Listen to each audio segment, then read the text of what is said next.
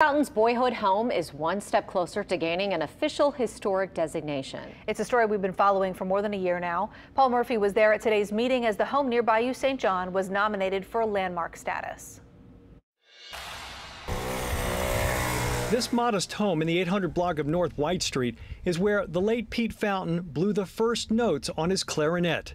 The 10-year-old Pete posed for a picture in front of the house holding the instrument, dressed in a McDonough 28 uniform.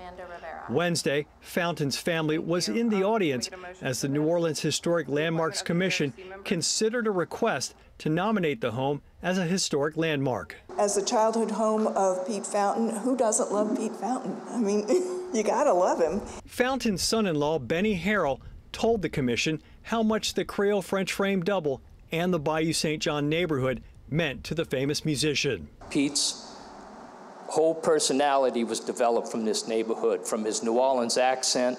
Some would say he was a New Orleans character, to the love of the people in New Orleans. Over the years, Fountain's childhood home has fallen into disrepair.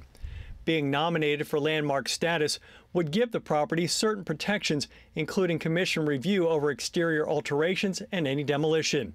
After Katrina, a lot of columns were stolen around here. Dominic Myers lives down the street from the home. I'm definitely a fellow musician. I played trombone at McDonough 28 to St. Aug. I wrote a lot of second-line music. So I think it's imperative that we definitely do preserve the culture for the next generation. All those in favor?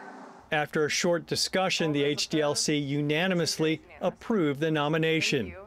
Fountain's wife of 65 years, Beverly, thanked commission members for their support. It's been 7 years, since Pete's gone, but miss him every day. And I hope this goes through because I think I know him very well, and I can see a big smile on his face. The commission will now give the property further study before considering permanent landmark status. Paul Murphy, Eyewitness News.